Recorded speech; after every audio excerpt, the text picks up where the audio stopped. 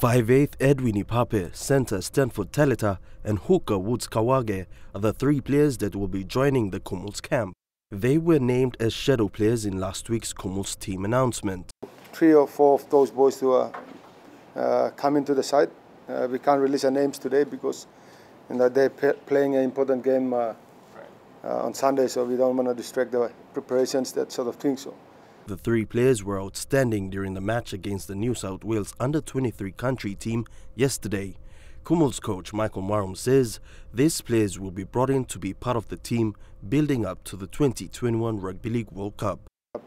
Preparations towards World Cup 2021. So, while we have some new players, old players there, we also looking at which players we bring in for our future. So, and that's why we bring in another 3 players from the under-23s game. The team gathers into camp tomorrow to start preparations for the first match of the 2-game series against the England Knights on the 27th of October in Lae.